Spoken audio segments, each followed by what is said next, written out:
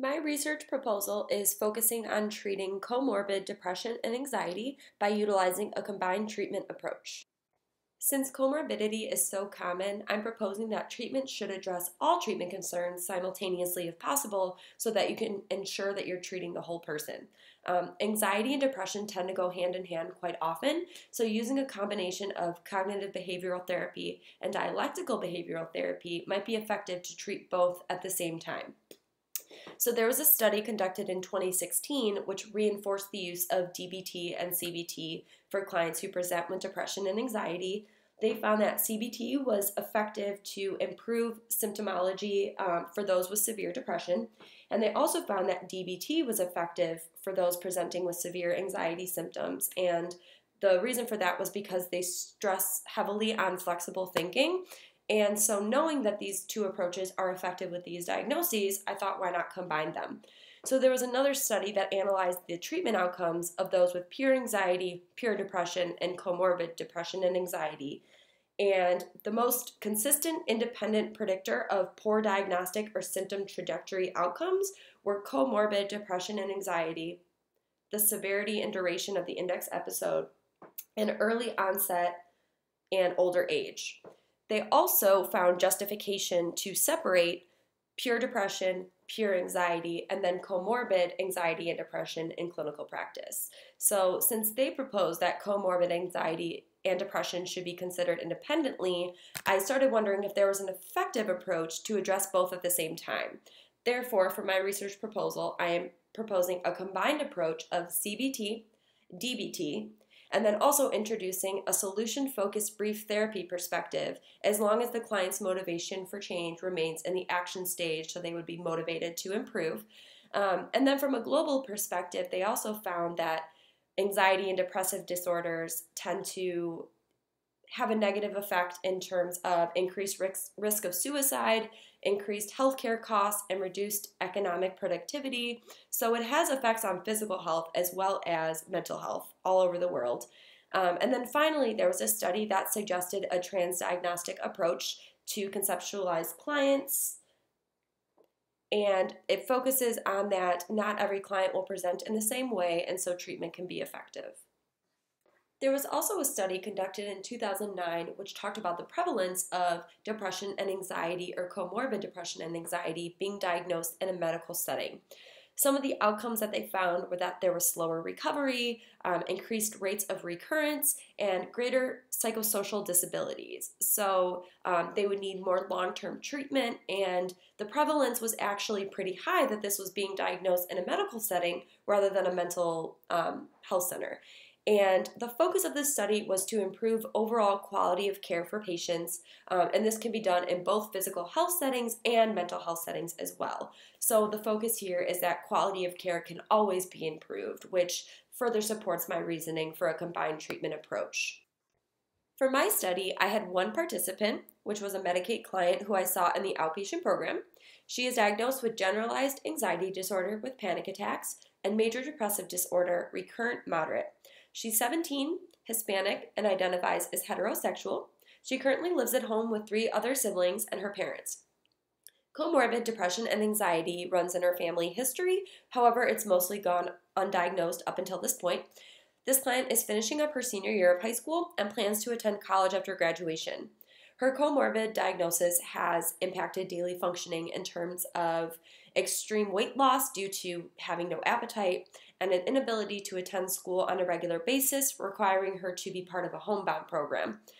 So there was an article that focused on the prevalence of these diagnoses and focused on a younger age group. What they found was that children from 3 to 17 years old, 7.1% had current anxiety problems, 7.4% had a current behavioral or conduct problem, and 3.2% had current depression. So these results indicated that these diagnoses affect a significant amount of people in her age range, and early interventions would be beneficial to consider because, as we know, earlier intervention leads to better treatment outcomes.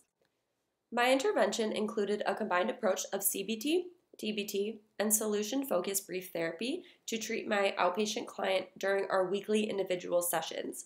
So I conducted a longitudinal case study for 4 consecutive weeks using an outcome rating scale. At the beginning of each weekly session, I would provide a self-rated questionnaire for the client to fill out based on symptom presentation and treatment progress based on her treatment goals. And this would be an effective way to monitor symptom progress and measure an actual behavior change. So the questionnaire would be formatted based on the Likert scale with ratings from 1 to 10. A score of 1 would represent low levels of functionality in that particular area, and a score of 10 would represent a high functionality in that particular area. The questionnaire will be given out during each session for a total of 4 weeks, where treatment progress will be monitored as reported by the client. The 4 areas include individual, interpersonal, social, and overall functioning. The results showed a steady increase in functionality in all 4 areas from week 1 until week 4. The data suggests that a combined treatment approach of DBT, CBT, and solution-focused brief therapy is effective in decreasing symptomology. This suggests that when comorbidity is present, treating both diagnoses simultaneously can be effective and beneficial for the client in both symptom presentation and length of time that they'll be in treatment. It also provides a unique opportunity to teach the client emotional regulation skills, distress tolerance, challenging cognitive distortions, and irrational thinking, and consider a miracle world simultaneously, because it can be difficult to challenge cognitive distortions if you can't calm your body down with emotional regulation skills. And it can be hard to picture a miracle world if your thinking is distorted, so this addresses all influencing factors at once.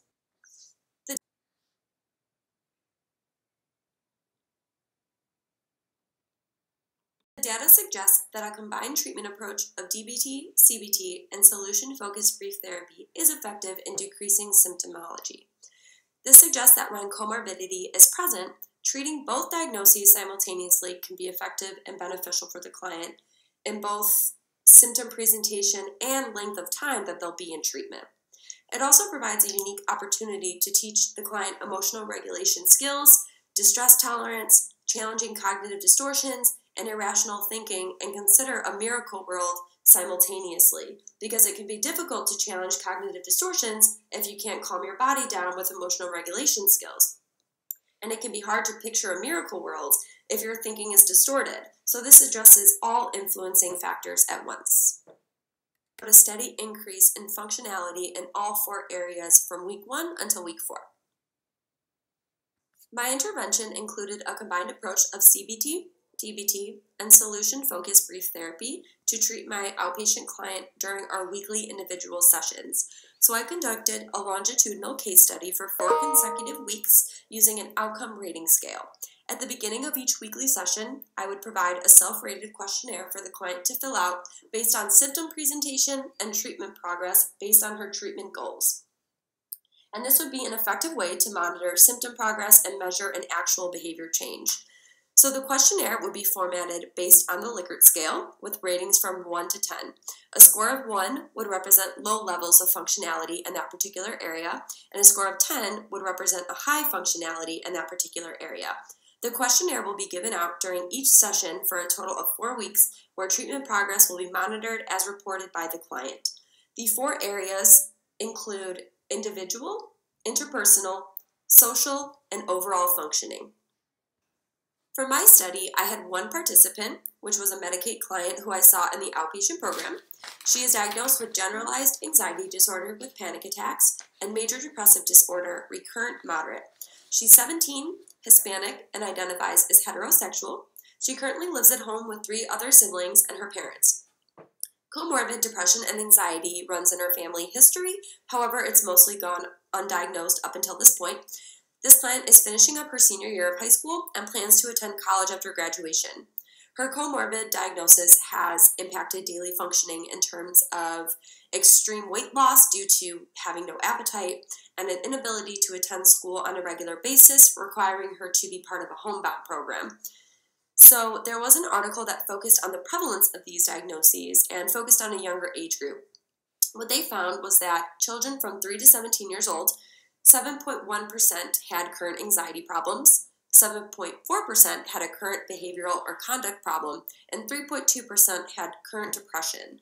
So these results indicated that these diagnoses affect a significant amount of people in her age range, and early interventions would be beneficial to consider because, as we know, earlier intervention leads to better treatment outcomes. There was also a study conducted in 2009 which talked about the prevalence of depression and anxiety, or comorbid depression and anxiety, being diagnosed in a medical setting.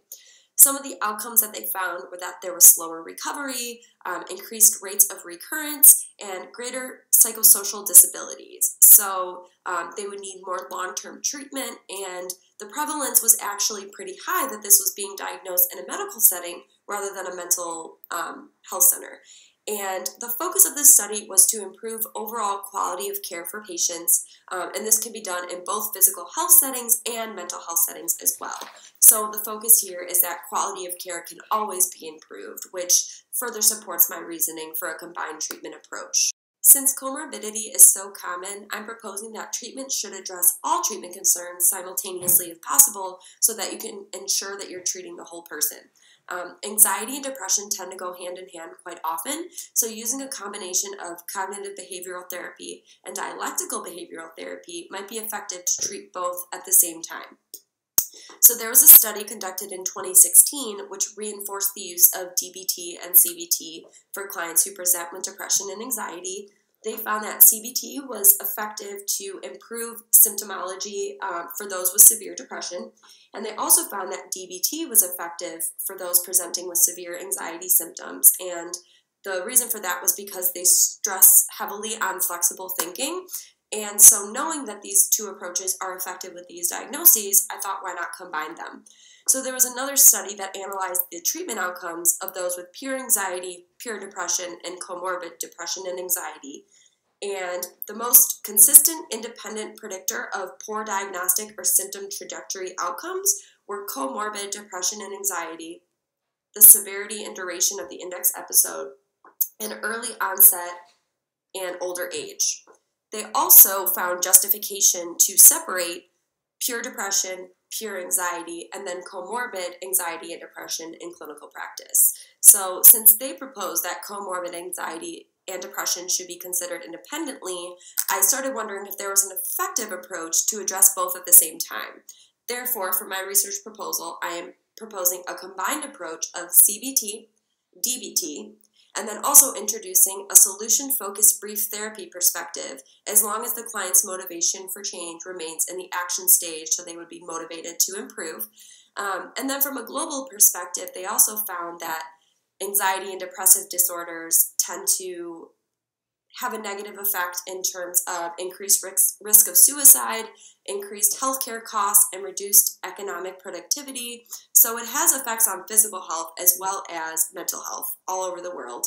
And then finally, there was a study that suggested a transdiagnostic approach to conceptualize clients, and it focuses on that not every client will present in the same way, and so treatment can be effective. My research proposal is focusing on treating comorbid depression and anxiety by utilizing a combined treatment approach.